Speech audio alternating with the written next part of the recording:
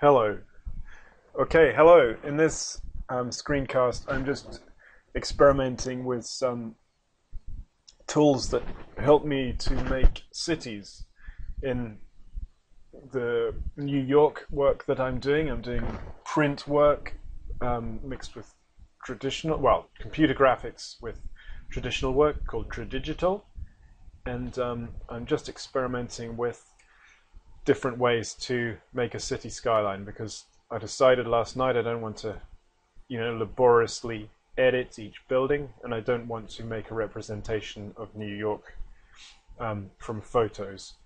It's going to be an image inspired by the skyline of New York. So we're going to have lots of skyscrapers, and it was when I was on a trip to New York, I went up the Rockefeller building, and I want to get inspired and make a sort of abstract piece with some representational images, and this will be printed on canvas.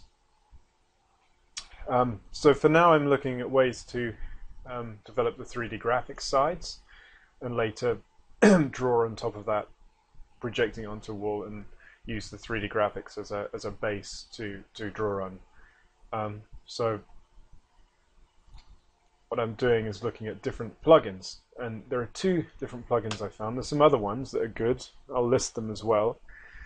But the two plugins I'm going to look at today and I'm investigating is, the first one is called Ghost Town, and this is by somebody called killad.net or killad.net, and this is a good plugin. And the other one is a much older plugin called Greeble. Okay, so I'm going to look at both of these, and both of them require some installation, so you have to use their instructions to install them. They're fairly simple. Sometimes you think what's going on, but when you read the exact installation stuff, it's all right. Okay, so the first time I'm gonna load this Ghost Town, and I've put it on the quad menu. Okay.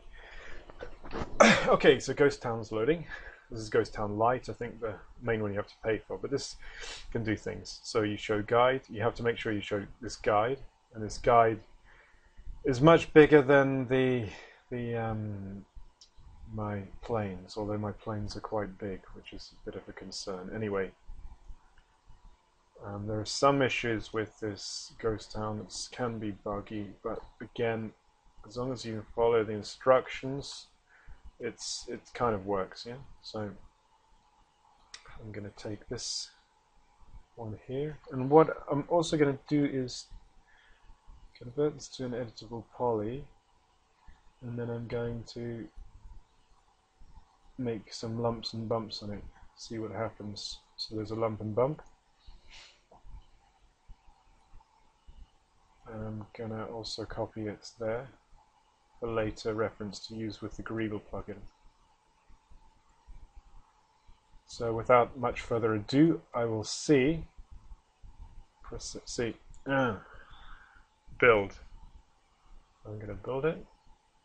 Okay, good. So it suddenly built me a city. I need to increase the increments of the movement when I pan. So now we've got an instant city. Yeah. And you can instantly delete things, because what I want to do with this is not have any of this grass and all this stuff. Basically, I want the abstract blocks. Okay, so that's all I really want Ghost Town for. There's a whole lot of other options here. I might investigate them another time, and it's a really good plugin. It's got objects and textures, and you can add trees and things, so that's a really good thing to look at. You can look on YouTube or this Killad's site.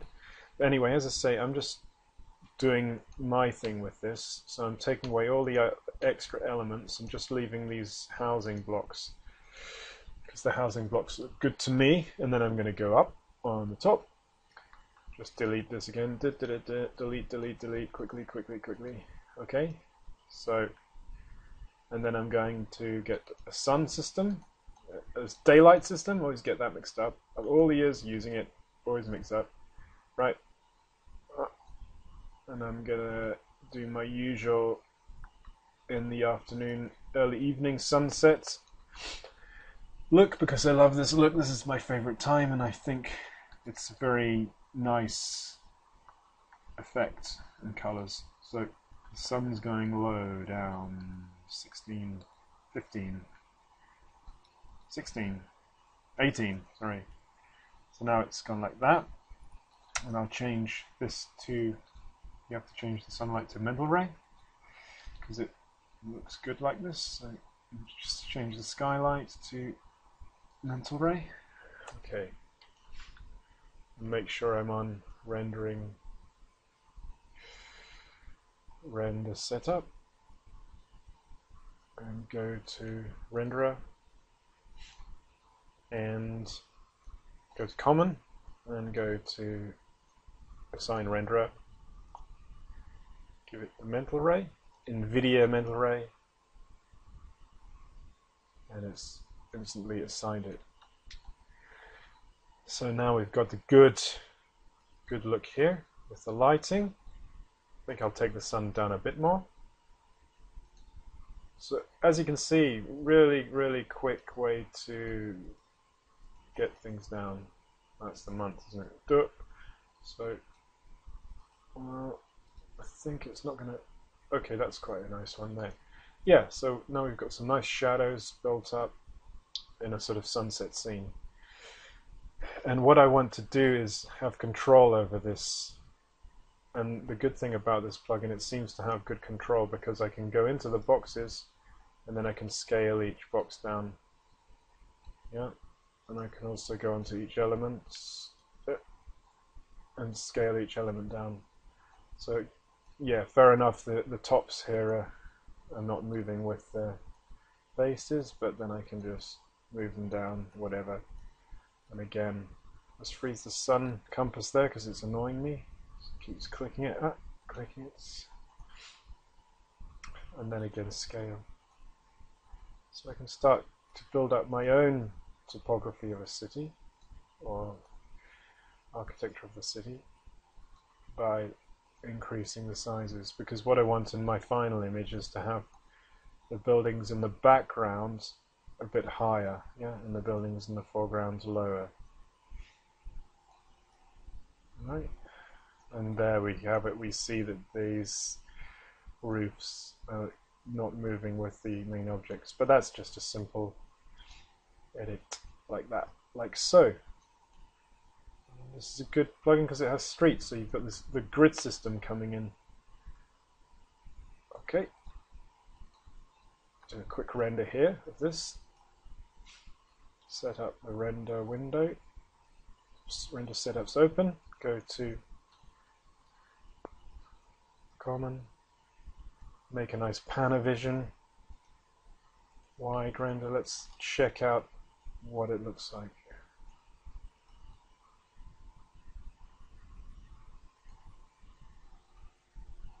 Okay, so that's one render. Looks alright. Do another one. Low down.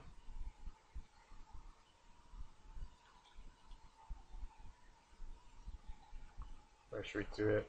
Get the sun from here. Okay, let's do a sort of one with the sun behind us.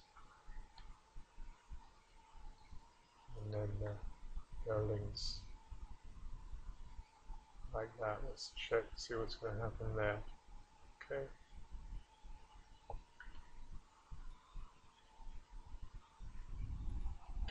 Alright, so that's an okay render.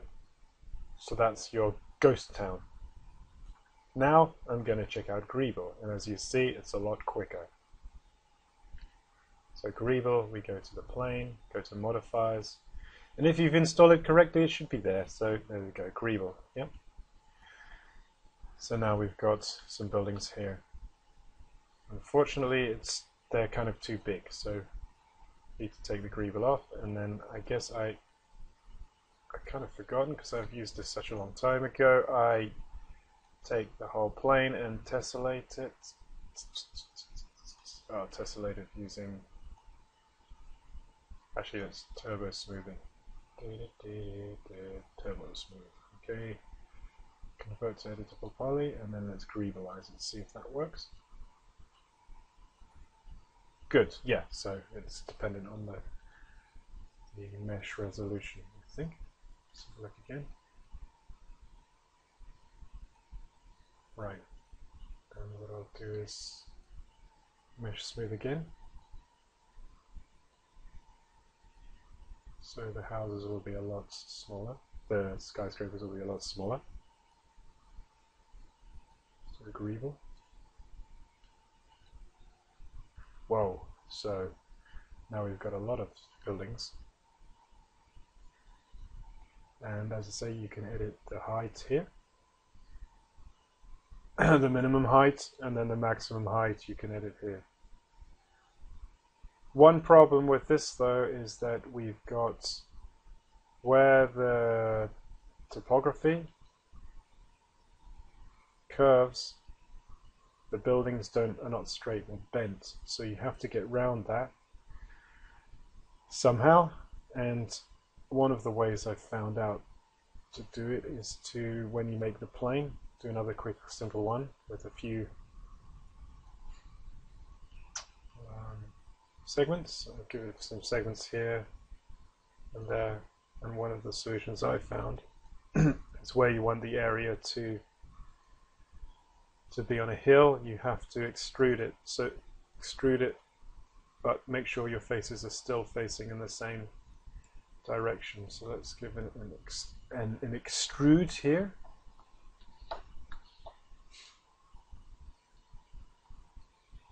And add the Greeble. Ah, that purple color is annoying me. I'm going to change it. Okay, just a minute. Sorry. Okay, so let's add the Greeble again when it's a nice grey. Greeble, Greeble, Greeble. Minimum height 1, maximum height 10. So bring up the maximum height. So it's coming up, coming up. You can also see it coming through the sides, but because the buildings are going to be tall, we don't need to worry about that so much. So we've got max height. And all these other settings here. So again, the buildings here are straight, whereas the buildings here are bent. And then let's try converting that into editable poly. See if I can edit the buildings a bit myself. I want some control over the sizes.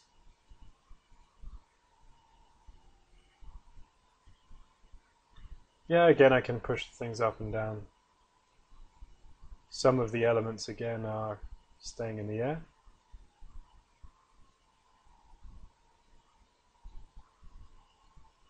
But we can delete them or move them as well. So with some tweaking I can tweak exactly where the buildings are going on Greeble as well. There are other ways to tweak it as well. You could put an FFD box on it and then mess around like that. Do stuff like this. So the FFD box creates a kind of grid where you can play around with the ups and downs. Yeah, it's quite effective actually. Good. There, that's nice. It's creating lots of hills.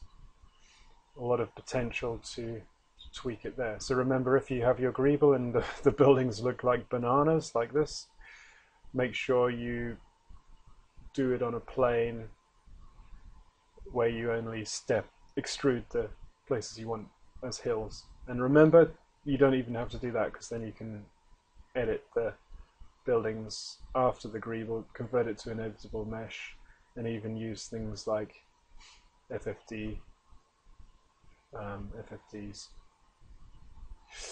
to edit it a bit like that as well. And let's just check out a quick render from somewhere. Where shall we do it? Here.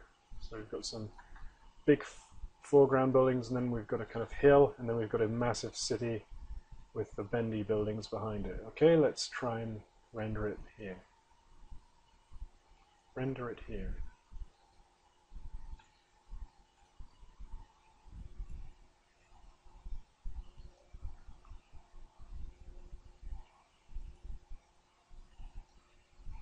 Okay, so here's the render.